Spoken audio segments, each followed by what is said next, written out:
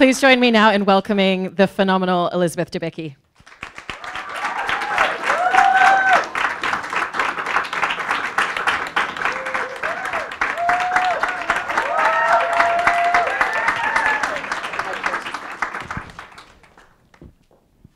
Hello. I mean, one of the things that I love in your performance and your portrayal is that you allow for the fragility and the vulnerability in her as a character, and also this real fortitude and strength. And sometimes it's very quiet, sometimes it's a little bit louder throughout the season. And I was interested in how you, when you were first approaching building her as a character for yourself, how you found the spaces in which that could always coexist within her. What a very good, complex question. Well, I think, in a way, it's sort of what you were saying is sort of what The Crown is always trying to do, right? It's always, which has been a really interesting conversation in the UK recently about fact, fiction, reality, whatever. And so it's sort of what we've been saying now for a few weeks. What we're trying to do always is sort of really get into that crevice, that really sort of private, intimate place. And I think that's what Peter does so beautifully, and that's always what he's writing for us to do. So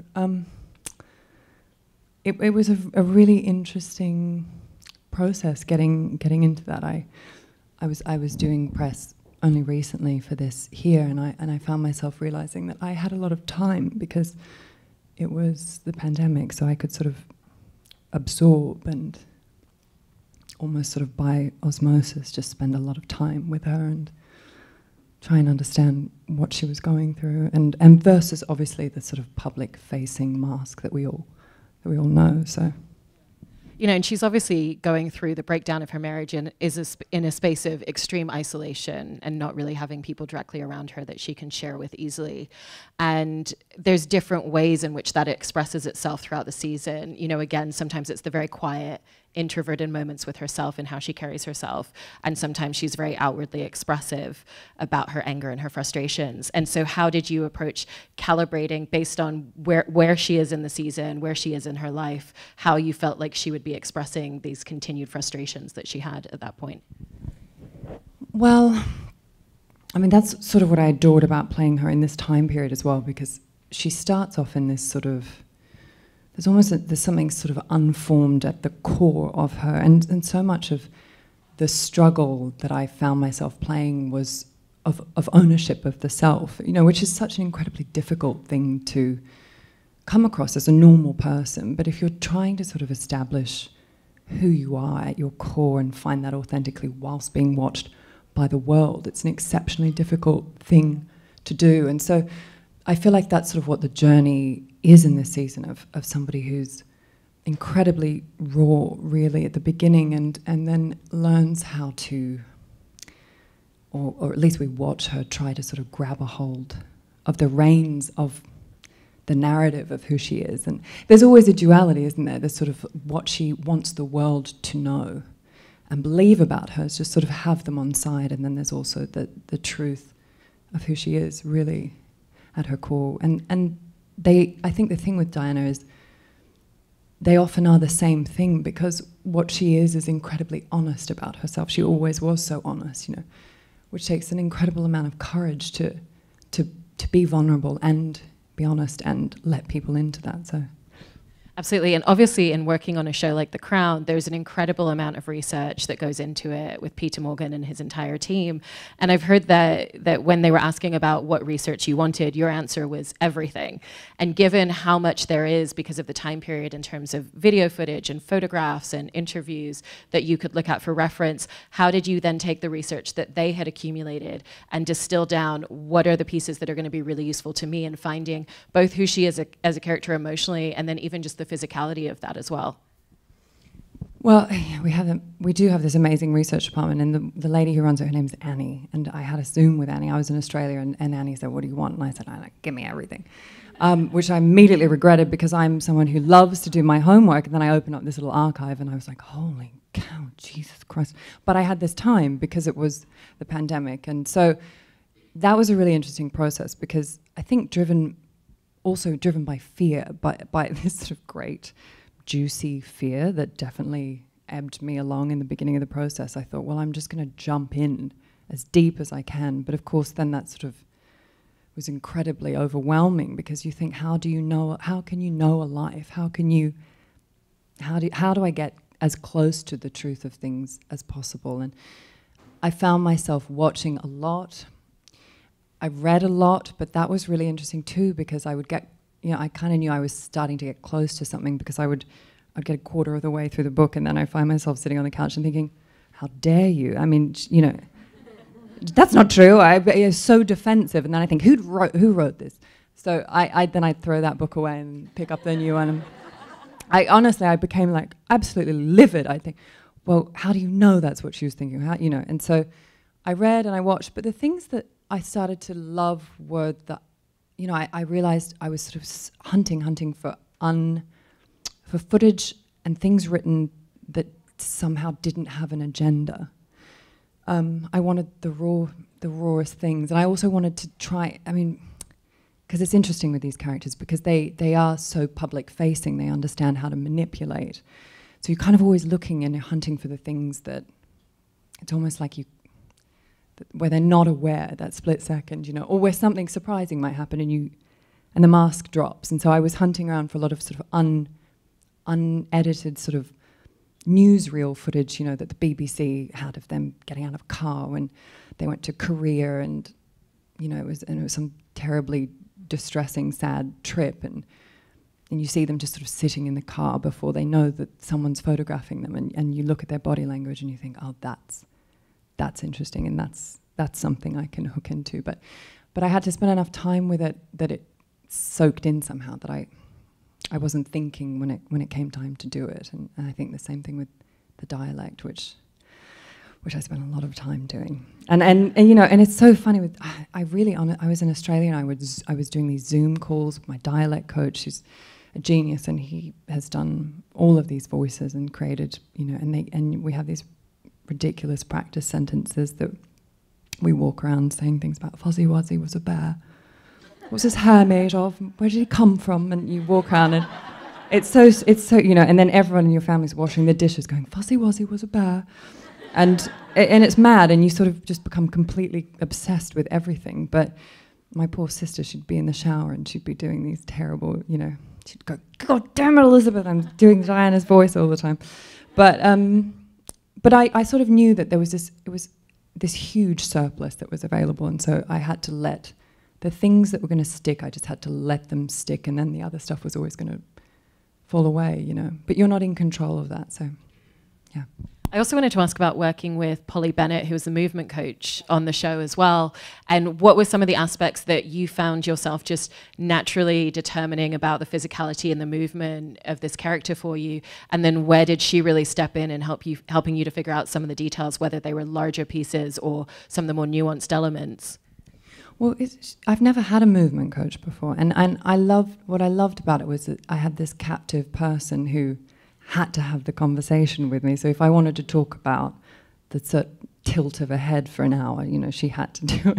Which I loved, because that's the sort of thing as an actor that I've always just sort of been, you just do it on your sofa and you feel like you're going kind of mad. But so suddenly there was this amazing person there, and I guess it's interesting when you do these characters, because what you want to be able to give the audience is the satisfaction of recognition of something that we all sort of kind of is somehow enmeshed in our cultural consciousness, how these people sound, how they look, how they occupy space. And I mean, working with her was fantastic, because we all have a map, a blueprint in our body, and the way we move is a response to that, our psychology, our experiences. And so she kind of helped me understand the map. And because I think when you play Diana, everyone goes and does this thing with their neck and this thing with their eye, and so it's so funny. You go, yes, there's that, but and it's honestly, everybody does it. Like the burly painter who comes to your house,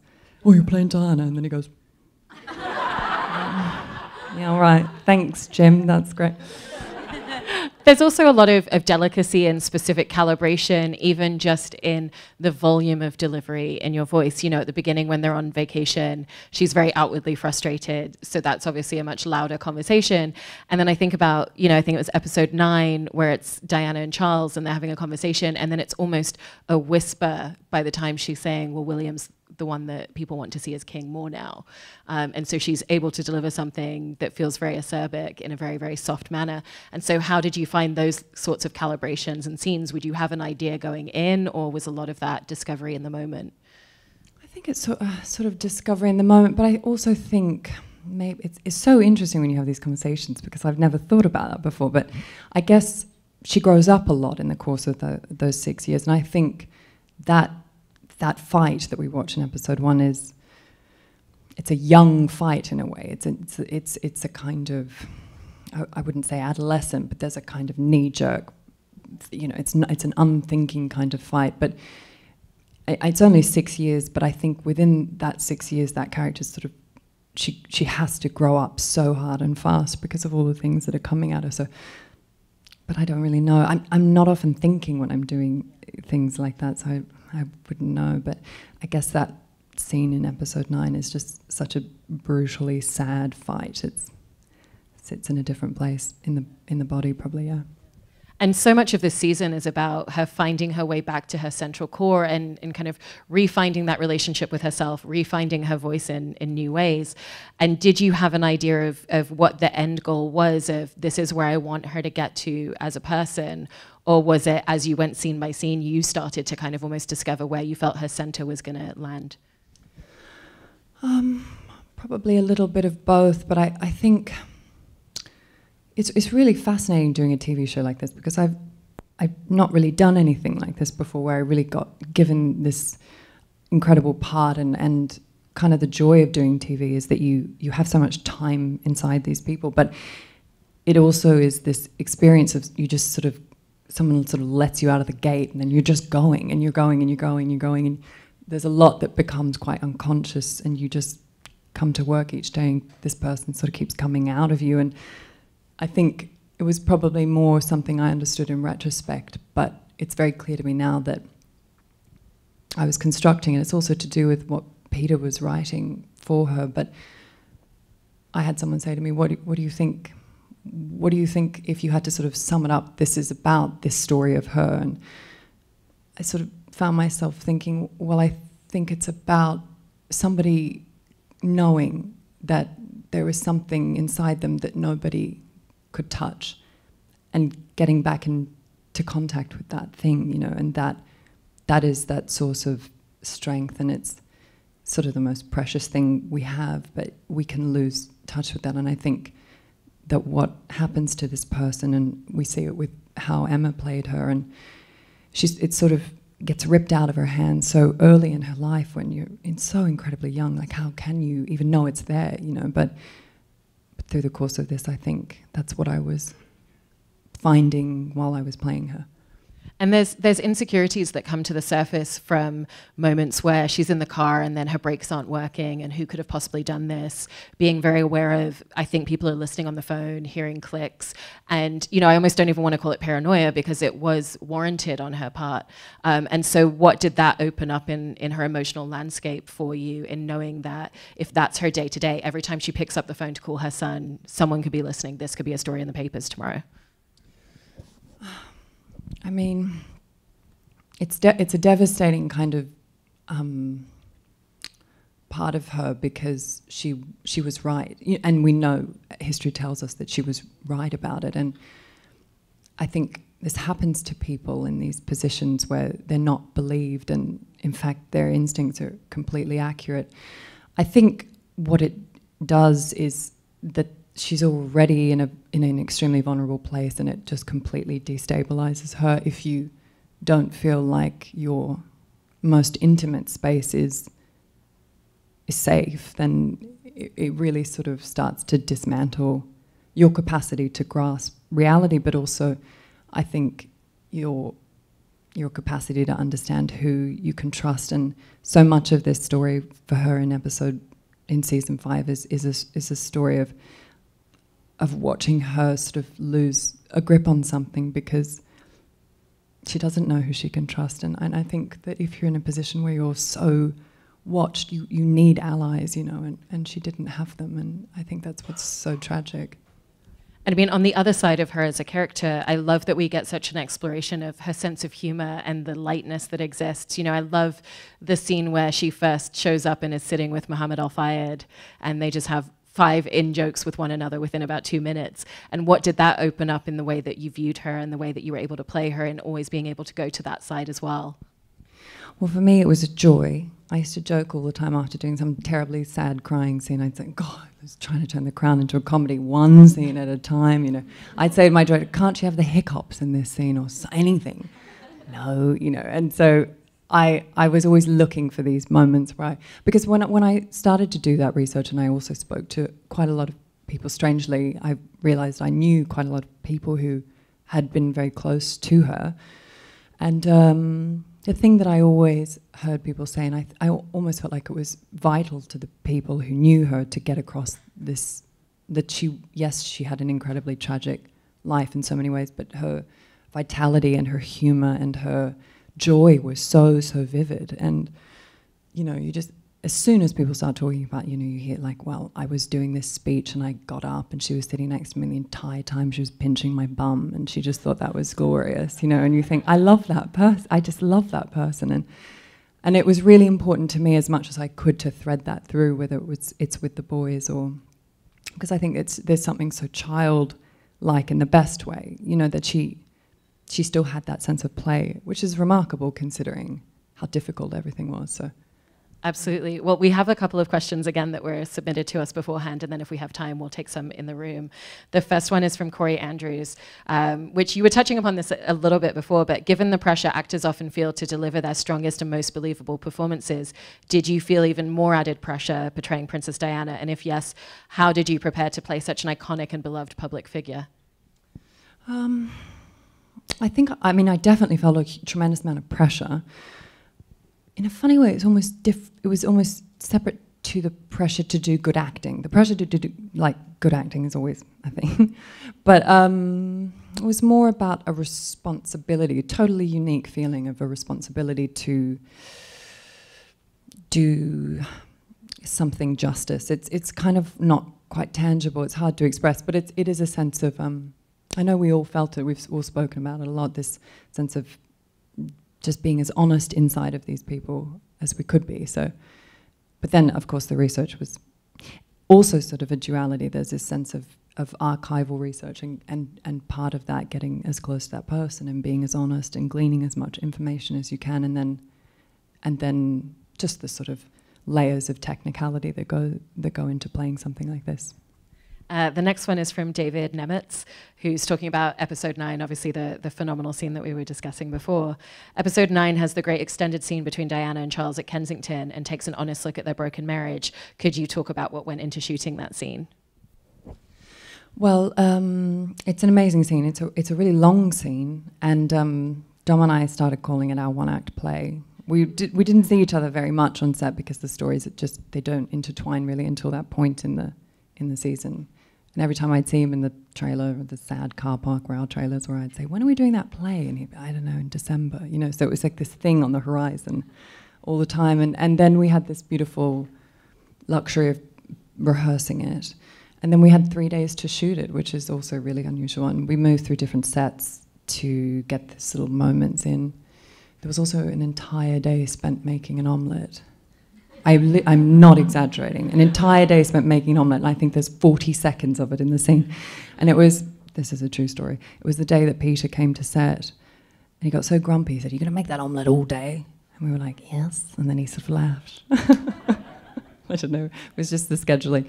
But yeah, I think I made 42 omelettes or something. And I don't know, I wonder if that was almost a kind of, we were so relaxed after making the omelette 40 times that then we sat down at the kitchen table, there was always, I also loved that when we entered into this scene that we knew inevitably was going to descend into this really painful place, we were always laughing still about the scrambled eggs. So it has this beautiful movement through it, and for me it's the kind of material that you that you really want. You know, it's the kind of material that feels like a gift because you just get to explore so much in the scene. And I love doing it, and I loved working with Dom. I think he's an incredible actor, and he absolutely broke my heart. And that was the day he gave me a compliment. It's a big day for me. And he went, "Yes, you know you're brilliant." And I went, "Oh, a compliment." And yeah, no, I adored it. And I think, it's, as happens often on The Crown, the material that I was doing is heavy, and it takes you to a really deeply sad place. But there's also a sort of part of your actor's brain that is just having the most amazing time because you get to do this territory and you get to do it with these amazing people. And yeah, that was definitely one of I'm like crying, and there's all this snot pouring down my face, and then this little actor's antenna like pokes up and goes, "God, this is so good. This is so much fun." And then you go back into the scene, yeah.